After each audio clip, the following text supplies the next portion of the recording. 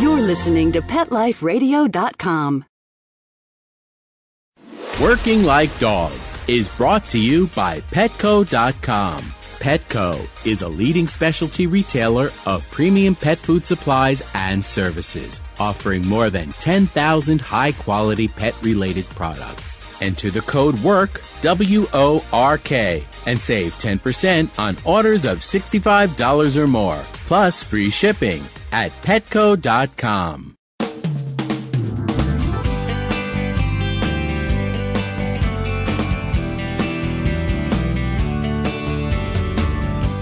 Hello and welcome to Working Like Dogs on Pet Life Radio. Thank you for joining us today. We're your hosts. My name is Marcie Davis and my trusty service dog, Whistle.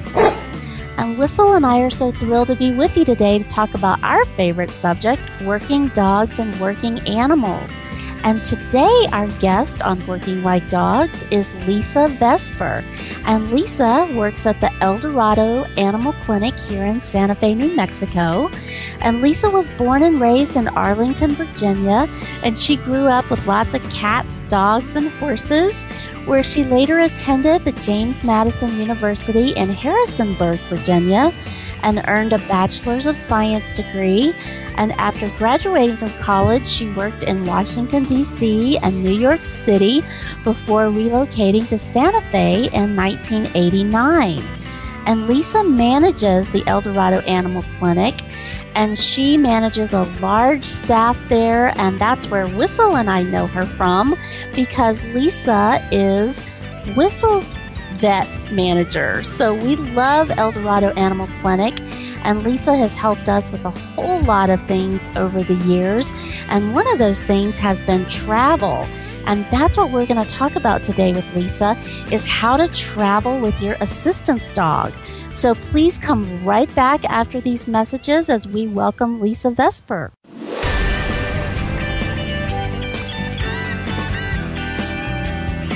We'll be right back, right after these messages. Stay tuned. Hey boy, how you doing? What am I doing?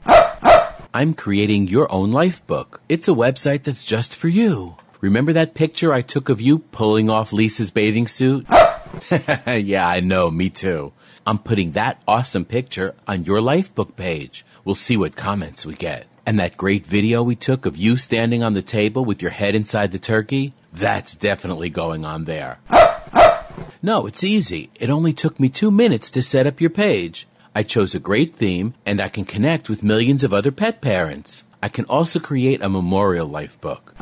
No, not for Grandma, but we can make one for Fluffy, remember her? And we can even put links to our favorite pet charity, and friends can make donations. People can create their own life book for their pets by going to PetLifeRadio.livingyearspets.com, or they can sign up on the Pet Life Radio homepage. Where's Lisa? She's outside by the pool. Hey, come back here!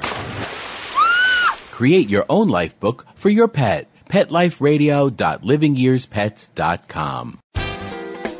Welcome to Sassy Seniors, a show about our fabulous older dogs and cats. I'm your host, Kelly Jackson. I wanted to create a show to really showcase our senior pets. And, as the human population ages and lives longer, of course, so are our wonderful pets. But many of us with aging pets, it's so interesting. We have a tough time realizing or really admitting that they are seniors. So, in a way, I kind of like to think of our senior pets as wise puppies. What do you think about that? Be sure to join us for another edition of Sassy Seniors. And remember, celebrate your senior pets. Every week on demand, only on PetLifeRadio.com.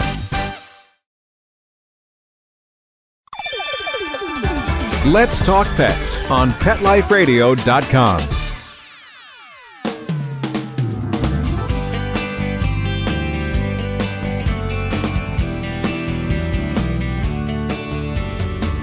Welcome back to Pet Life Radio, Working Like Dogs. I'd like to welcome our guest today, Lisa Vesper. Welcome, Lisa. Hi, Marcie. I'm thrilled to be here. Well, Whistle and I are so excited for you to be here. You are one of Whistle's favorite people in the world. He goes crazy every time he sees you at the Eldorado Clinic. Well, I love to see Whistle, too.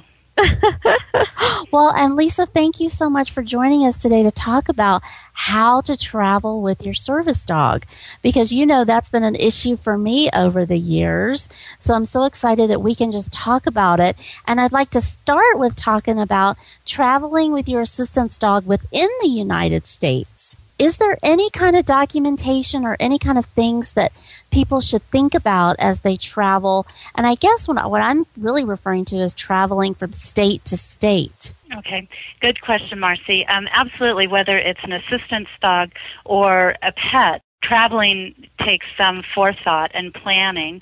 And the first thing you should travel with is your rabies certificate and a health certificate. Each state, somewhat like traveling to foreign countries, has different requirements. So it's a good idea to go online, talk to your veterinarian, find out any requirements for a specific state. It's always a good idea to carry your pet's health records with you. And in case of emergency, to have the most recent blood work that's been done on your pet or any other information from your veterinarian. You can always get that information, but if you have an emergency and it's during hours that your clinic is not open, it will help the attending veterinarian if you've got that information with you. So can you get that from your vet, like the health certificate that you mentioned? How do you get that? Absolutely. Make an appointment for your veterinarian. Make sure they understand that you need a health certificate, and they can do some work ahead of time to make sure that you have all of the information needed for the health certificate. Depending on where you're traveling, you may need to have different vaccines than what are required in your part of the country, and you may need to be on a heartworm preventative, flea prevention, depending on where you're traveling again. Yeah. Well, I know one thing I always do when I travel with Whistle is I have a file folder that I keep in my suitcase or in my carry-on bag or whatever that I'm going to have with me, just in case, so that I have all of his latest shots. Another thing I love to keep in there is just the law that just says that he has access. And I got that from my service dog agency, which is so cool. So I just keep that in the file folder as well. That's a great idea, or a physician's statement that certifies the disability and why you have a service dog. All of these documents can be very important when traveling. How long is the health certificate good for, Lisa? So like if somebody travels quite a bit, could they keep it for a certain length of time, or do they need to get these documents for every trip? It is completely dependent on where they're traveling. So there is no set rule. Some health certificates are good for 2 weeks, some for 30 days, some for 4 months. So all of it is depending on where you're going to. Okay, well, that's good to know, because I always think that in the United States, I really don't need as much information as, of course, as you do when you're traveling outside. But the more I travel within the United States, the more I learn that I really need to be prepared, not only with all the paperwork, but with some other things in case there's an emergency, because I've actually had an emergency arise with Whistle. He got sick when I was on a trip in Denver, and I had to take him to another veterinarian instead of Mert, my usual vet, and so it was really great that I had some of those things with me. Other things that are always good to take with you when you're traveling, like a doggy first aid kit that would include bandaging material, non-steroidal anti-inflammatory, perhaps sedatives for travel that would be provided by your veterinarian, Pepto-Bismol, Imodium, bringing a supply of your dog's own food, because switching diets can certainly wreak havoc on their gastrointestinal system, a supply of any current medications that they're on. And just in case of emergency, it would be a good idea to have written copies of the prescriptions that your dog is on, if they're on any. In case you lose your meds, they're lost with your luggage, then you can have that written prescription and be able to take care of the problem right away. That's a great point. That's really a great point, because I've had my luggage lost and had Whistle's food be in that luggage. You're right. I've learned to take on a little carry-on that has just enough for one meal, just so I could get somewhere and get settled. The other big thing that I learned, Lisa, in addition to taking food, was to always take bottled water, because even just the water in other cities can be so different that it gives my dogs diarrhea or some other unpleasant things that can make traveling more stressful for them.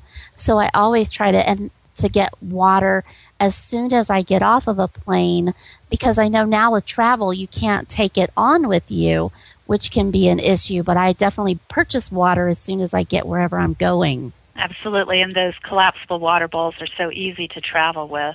I know, aren't they wonderful? I know the first time I got the travel water containers and food was actually, I saw it in an Oprah magazine. Oprah recommended it as one of her favorite things. And I have to say, I purchased it, and it's been one of my favorite things too. But I know we're going to talk about more websites that are available for things like that. Do you know of any that have like a first aid kit that people could purchase? You know, I guess I'm not sure that they have the actual first aid kit, but this website, www.pettravel.com, has a myriad of supplies for pets. So I would be surprised if they don't have a specific first aid kit. But some of these other things you can certainly get from your own veterinarian. Right, because I know I made mine. Yeah, I did exactly what the list that you read of Imodium and Pepto-Bismol and all those things. I just gathered those up myself, and I just got a little bag at Target and just started putting some things in it, and that's been a lifesaver. Absolutely, and Target will have those collapsible water bowls too. Yeah, perfect. Yeah, so you don't have to have anything really expensive, but it is great when you can get some special things like for pettravel.com and other places that people see, like my Oprah. I've since tried to find those again, actually, because I've had them for so long and I can't find them. So I'm going to check out this pettravel.com, though. They might actually have those. So you that's need to have great. some with your logo of Working Like Dogs. Yeah, exactly. That's a good idea, Lisa. So let's talk about going on a cruise. So is there any documentation and any kind of preparation that you would suggest if someone's going on a cruise with their assistance dog? Absolutely. There's a website called www.guidetocruising.com. And I myself have never been on a cruise. I found this fascinating, and I'm getting ready to go on a cruise in October, so I'll see this firsthand. But this website has great information about how to prepare your pet for the cruise and what kind of facilities your dog will have to relieve himself in. And I think that's really important. It takes a lot of stress out of everyone's life if you know that this is going to be provided. One of the suggestions on the website was to make arrangements when you book your travel for early boarding. So you can board, find the potty box, get everything organized, and you and your service animal can be comfortable. And Marcie, I know you've cruised before, so you have some more firsthand information. Yes. Yes. My retired dog Morgan and I went to Alaska. We had an awesome cruise that left from Seattle and went up to Alaska, and it was awesome. We did exactly what you suggested, Lisa. We got to board early, and actually when I made the reservation, I made sure that they knew about Morgan, and they told me that they would provide, it basically looked like a sandbox that would be available for him for his toileting.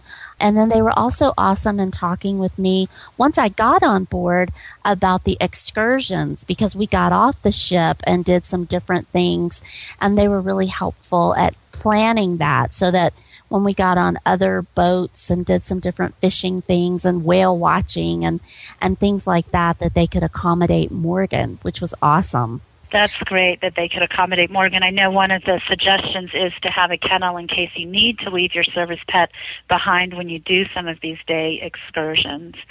There's also, of course, documentation that's going to go along with your cruise, and the kind of documentation you need will be dependent upon where you're traveling to, but it will certainly involve some kind of health certificate, all of your rabies vaccine information, perhaps a certificate that shows that your dog has been trained as a service animal, and certainly copies of his microchip information. Right. And I think I had to provide all of those things when we did our cruise. But I seem to remember I faxed all of that information in, so it was all done ahead of time. And then they knew he was coming. They were prepared for him. They even had, when we had to do the training and do the drill for using your life preserver, they even had a life preserver for Morgan, which was awesome. And he was a part of the drill. So it was so great. In fact, they took his photograph of him with his little life preserver on, so he was prepared just as Franz, my husband, and I were. So it was awesome. Yeah, that's great. I'm sure they enjoyed having Morgan as much as he enjoyed being there. Yeah, he was treated like the little star, which actually became a little overwhelming because it was everybody on the ship wanted to touch him and wanted to actually have their photograph taken with him. But you know what a ham Morgan is, so he enjoyed smiling for the camera. And we even had a little tuxedo outfit for him, so he dressed up and had his photo taken with the captain. So it was quite the fun trip, but that's exactly it. If you just do a little preparation, then it can really be pretty stress-free and you can really enjoy your trip without worrying about your service animal being safe and having all of their needs met as well. I imagine the most thing that you had to worry about was Morgan getting way too much attention. Yes, because he was, Morgan's not, Whistle loves all the attention, but Morgan is a pretty serious guy, so he enjoyed it to a certain extent, but yeah, it can be a little overwhelming, but we certainly dealt with that, and it worked out to be an awesome experience for him.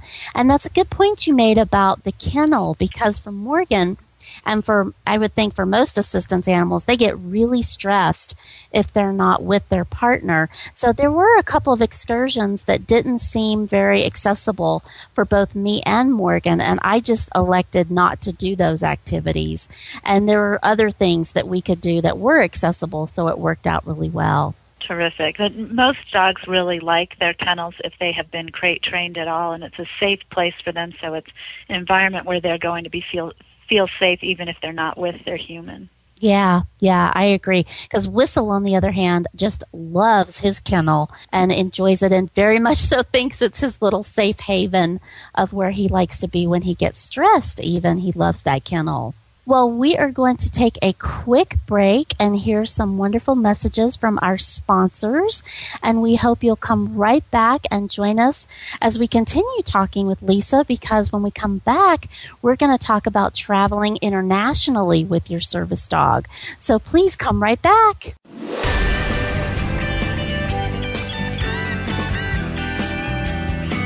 We'll be right back, right after these messages. Stay tuned. Working Like Dogs is brought to you by 1-800-PET-MEDS, America's largest pet pharmacy. 1-800-PET-MEDS is your best source for pet medications, vitamins, supplements, and pet supplies. Get great savings, fast service, and free shipping. Go to petmeds.com/work, WORK, to get 10% off any order and free shipping on orders of $39 or more. Greetings, human. What planet am I on? Welcome to Pet Planet. Here's a copy of Pet Planet Magazine, Florida's most informative and fun pet resource magazine. It features heartwarming stories and informative articles from local and national pet experts. Excellent. Pet Planet Magazine offers Operation Planet Rescue, helping rescued pets find new homes. And it's available at 500 locations in South and Central Florida and 24/7 on the internet at petplanetmagazine.com. If you're out and about with your pet, you may be featured in Paparazzi, candid pictures of you and your pet. For up-to-date pet-friendly events, activities, and pet-related services and products, Pet Planet Magazine is your final destination. I shall take this magazine home with me. Back to your home planet? No, to my condo in Boca. Pet Planet Magazine. Check them out at www.petplanetmagazine.com or 352-394-8578. It's out of this world.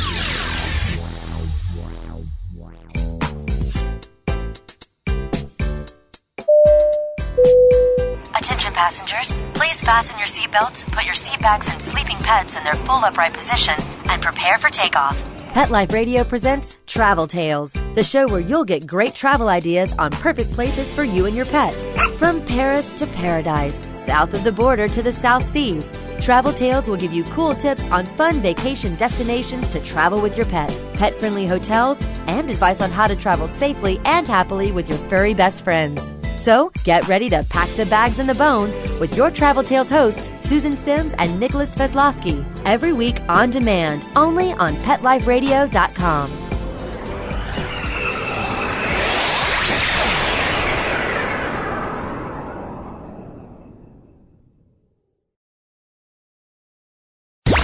Let's talk pets. Let's talk pets On Pet Life Radio. Pet Life Radio. PetLifeRadio.com.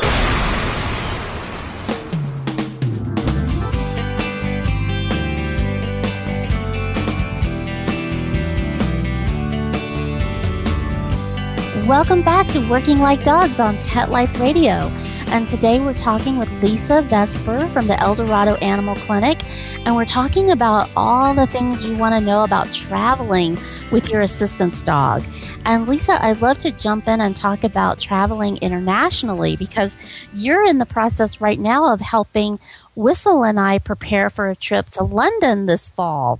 Yes, I am. And funny you should mention London. Travel to the UK is one of the most challenging, as far as the paperwork is concerned, one of the most challenging travel destinations because the UK is a rabies-free country. And the key to traveling to any rabies-free area, the UK, Hawaii, is to start early. And you're very good at that, Marcie. There is no exception for service dogs going to the UK. There is a 6-month lead time. Yeah, it's just amazing to me. And that is true also, I think, for Hawaii as well, because, again, that's an island, and traveling to an island is a whole different experience than traveling to other areas. So it just so happened, I mean, as soon as I found out I was going to London, you were the first call I made before I called my travel agent, because I knew that it was going to take some time to get all that paperwork squared away and the titers testing.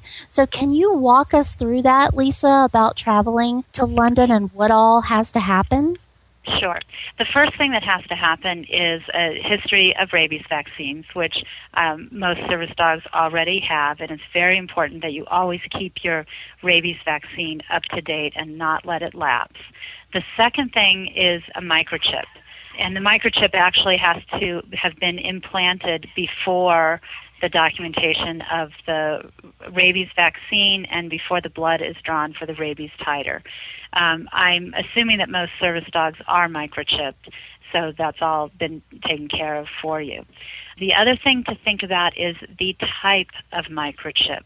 There is a lot of controversy about microchips, and they're read on different frequencies. It's very, very confusing. But to travel to Europe, you need to have a 15-digit microchip.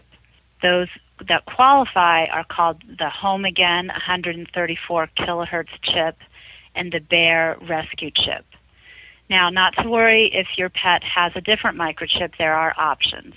Your pet can be chipped a second time, or you can travel with your own scanner. Yeah, I love that idea that you were telling me that, because I hadn't thought about traveling with a scanner, but I love that because now I won't be worried and make sure that Whistle could be scanned if I actually have my own scanner with me. Absolutely. And sometimes a veterinarian will have one that can go out on loan. There are websites, pettravel.com, I believe, had some information about renting one. So there are avenues so that you can actually travel with your scanner if you don't have a 15-digit microchip. In all honesty, every person that I've sent with a scanner has never had to use it during their travels, but makes me feel a lot better to know they have it just in case. Absolutely. So we've got rabies vaccines, microchip, and then a blood draw is taken, and the blood sample is sent to Kansas State University. It's the only place in the United States that does the rabies titer testing. And it is necessary to have very specific documentation sent to Kansas State. They process the blood sample, and then report back to us. And the rabies titer has to be within a favorable range, which it will be if your dog has been vaccinated by your state guidelines. Right, and that's pretty expensive to get that test, isn't it, Lisa? It is expensive because of the test, and it has to be shipped overnight on ice. So the shipping cost adds to the expense. Yeah. Do you have an idea of what that cost is? I know I just paid it for Whistle, but I can't remember because I had several other things on that bill that day. Right. It's, depending on where it's shipped from, it may be different. I'm going to say it's probably within the $100 to $150 range for the test, the blood draw, sending it out to the lab, and the shipping. Okay. Well, that's good to know. So as people plan, because it can be expensive as you start to gather these things and get all of them taken care of. Now, we're talking specifically about travel to London, but if someone just wants to travel outside of the United States in general, what would you suggest of how they start to prepare to take their assistance dog on travel with them? I think the first thing to do is to go to the USDA website, and that is www.aphis, that's APHIS.USDA.gov. Go to their website, and there is a page called Pet Travel Basic Statements, Travel Abroad, and it gives you some basic information about travel with your pet. The second thing is to call your veterinarian's office. You don't necessarily need to speak with your veterinarian, but you need to speak with someone in the office who actually processes the health certificates. It's a lot of paperwork. It's a lot of attention to detail, and this is not how a veterinarian spends most of their time. They're treating pets, and somebody else, some support person, is going to be doing all the paperwork and have more knowledge of this than the actual veterinarians. Absolutely. Not just veterinarians. I was going to say we adore Mert, but I also know that when I got stuck in the airport in Houston, when I was trying to go to Paris for the first time, it was so awesome to call you and have you be available and be on the phone with me while I was dealing with the airlines and trying to figure out what the issue was of why they wouldn't let me get on the airplane. So, yeah, that's really awesome. And you're so right. It is a staff person that really is probably the one that's going to be filling out those documents and helping someone prepare to travel with their assistance dog. Absolutely, and we don't want anyone else being stuck in the situation you were in where they wouldn't let you board the plane. That was quite a little learning experience for me. Yes, unfortunately. So the other thing to do, you've got your microchip, you go to your rabies information, you go to the APHIS website, you talk to your veterinarian, and then you talk to the airline and make sure you document who you spoke to and what they told you, because I have found that you can call the same airline time and again and get different information. That is a great tip for people, Lisa, because that's what happened to me. I had called the airline and thought I had things taken care of, but yet when I got there, it was a different story. Absolutely, and each airline has different requirements. It is not standardized. Yeah, that is so true. It's really scary, when you traveling in the United States is pretty easy, but when you start traveling internationally and when it's a different language and very different rules and regulations, it becomes quite cumbersome of how to deal with that and to make sure that you have everything that you need. Absolutely. There is one other option. There are actual people who make their living by being animal transporters, and they will take care of all of the paperwork for you. It's obviously quite pricey, but this is an option. Wow. Is there a website for that as well? There's not one that I know of. I have just dealt with them through some other clients that have used them in the past, moving to Africa, moving to Cyprus. They do all of the groundwork for you. Wow. Well, that's interesting. I had never heard of those. So that's another resource out there. But again, it gets expensive. Very expensive. Yeah. Well, and so tell us now, when I traveled to Paris, I had to have an international health certificate. Is that different from the domestic health certificate? It is. It's a different form, and depending on the country that you're traveling to, most countries in the European Union use what's called the bilingual health certificate. And actually anyone can go to the USDA website and print a copy of this health certificate, and you can print it based on whatever country you're going to. So it will be in English and in German or in French or Italian, whatever the case may be, depending on where you're traveling. And there are very specific instructions about how to fill that out, and your regular veterinarian has to fill out part of it, and then you need to make an appointment and go to the USDA office, or you can also do this through the mail and have it endorsed by the USDA veterinarian. Right, because that's what I did. I know I had to drive to Albuquerque, and they actually wanted to see my service dog so that they could see the dog and see his health. And I mean, it didn't take any time, but I did just like you said. I made an appointment and I went down, and then they signed the final paperwork and actually handed it over to me, which was great. Then I didn't have to wait, and I had it all in hand. These offices are all over the country. You can go online to find the closest office to where you live. That's great, because there really aren't passports in the United States, but I think you mentioned to me, Lisa, that they have passports in Europe for service dogs? They do have passports in Europe for all pets. Europeans, they're a very dog-friendly culture, and they travel with their dogs, and they eat in restaurants with their dogs, so they have pet passports. And so if you are in Europe and traveling within the European Union, you can get a pet passport, but you need to do that in Europe, not stateside. Yeah, because I know on our trip, we're going to London, and then we're also going to travel to Scotland while we're there. So when I got my passport photo, because I had to get mine updated, I went ahead and got a photo of Whistle, so that in case I have that option while I'm there, I wanted to go ahead and get that for him. Again, to make it, is to make it as easy as possible, because it's difficult when you're dealing with language, and the more documentation that you have, the easier I found it to be. Absolutely. They look like passports that humans have, and they get stamped, and they have all of the vaccine information in them. Oh, cool. So let's talk about some other destinations. I know there are some, we've talked about Alaska, and we've talked about London, and a little bit about Hawaii. Is Hawaii the same as London as far as the requirements?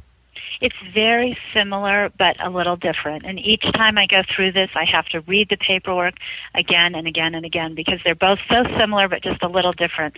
Hawaii requires a little shorter lead time, and Hawaii actually has an exception for service dogs. They still have to have the rabies titer, but they don't have to have the same 4-month waiting period. Oh, however, great. I would always recommend that if you have the time, you dot all the I's and cross all the T's and follow all the instructions, because I would hate for anyone to be stuck at the airport. Yeah.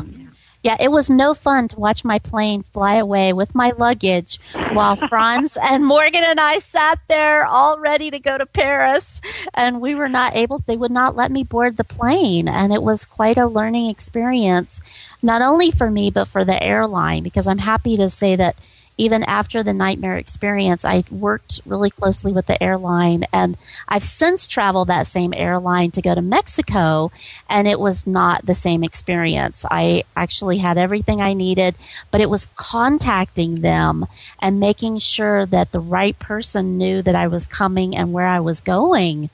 It made all the difference the second time around. Forewarned is forearmed. Yes, exactly. And I am happy to tell our listeners that although we weren't able to board the flight and we did miss our flight to Paris, our luggage went and came back. But we did a week later, we actually took a different airline and we did go to Paris. It was very uneventful, the travel was, and it was amazing. We were able to get right on, and we did not have the same experience. So but it can be very disappointing and upsetting when you start getting all these questions about your dog. And when you're used to traveling, very freely to different places with your dog, it can be very upsetting and alarming when all of a sudden they start telling you can't get on an airplane with your service animal. So I can't encourage our listeners enough to be prepared and find someone like Lisa at your vet office that you can work with to get the paperwork that you need, so that all you need to worry about is having fun on your trip and not being stressed out about your service animal being able to go with you. That's the way it should be. You should be able to enjoy yourselves, and I'm so glad that you finally got to go. And one thing that you had mentioned earlier, and I know this is definitely true with Hawaii, you can fax all of your paperwork ahead of time. They will go through it. They will let you know if there's anything else that you still need, so you can have that relaxing trip. That's a great point. So let's talk about a few other destinations that you're aware of, Lisa. What about going to the Caribbean islands? The Caribbean that's very interesting. There's obviously U.S. Virgin Islands, and then there are the British Virgin Islands and other Caribbean destinations. And there isn't anything specific like a rabies titer that is required. You'll have to look on the website and see any requirements for each specific country. And the website does update this because things change. As communicable diseases may be introduced to a certain area, things will change. But those, mostly you're just going to have your health certificate endorsed by the USDA that starts with your veterinarian, all your proof of rabies, and whatever your airline requires. Okay. And what about traveling to Asia?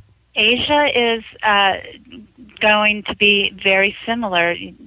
You will look on the website to see what the most recent requirements are, and there isn't a requirement for a rabies titer. So again, it will be that international health certificate endorsed by the USDA and all your supporting documentation, and then making those very special arrangements with the airlines for that long, long flight. Okay. Yeah, I know that long flight is really amazing. And one of the other things that we learned that we actually trained Morgan to do, and we're working with Whistle to train him to do, is to actually learn to go to the bathroom on a disposable pad. Because we were on the airline for so long with Morgan, the first time we traveled internationally, it became really stressful of getting him to a bathroom. So the next time we learned that we really needed to train him to relieve himself on something other than grass. And it was awesome. So we could actually, my husband could take him into the bathroom with him, and he would go on a disposable pad. That's amazing. Yeah, we were all happy. Yeah, Morgan was so proud of himself. So we want to teach Whistle to do that for when we go to London so that he won't have that stress. Right. I mean, that's a really important part of travel. And with airport security these days, it's just not that easy to go outside even when you change planes. Yeah, it was really stressful for us in New York City trying to find a place where we could get Morgan some grass. So we definitely, that was one of our goals for our next trip. And that's another thing of making sure that you have available with you when you travel is having some disposable pads, or having, the other thing I learned was having the handy wipes, because Morgan got sick one time when we were traveling. Poor little guy threw up. And so it was really nice to have those things right in my bag so we could take care of him. And I also learned that ginger ale takes out those stains really well from carpet. And we were able to use some ginger ale and able to take care of that little mishap so that Morgan wasn't embarrassed and we could get him taken care of, and so that the airline felt like we were really being responsive. And they were wonderful at helping us. And it was a flight attendant that gave me the little trick about the ginger ale. And I have to say, it did. It took that little stain right up. Well, that's a good tip to know. Well, tell us, Lisa, because our time is running out, but tell us of any other websites that you would suggest that our listeners might want to check out if they want to purchase any travel supplies, or if they want to get information about traveling with their assistance dog. Okay. A couple that I've mentioned, www.pettravel.com. To travel to Hawaii, there's www.hawaiiag.org. /HDOA. That's for Hawaii Department of Agriculture.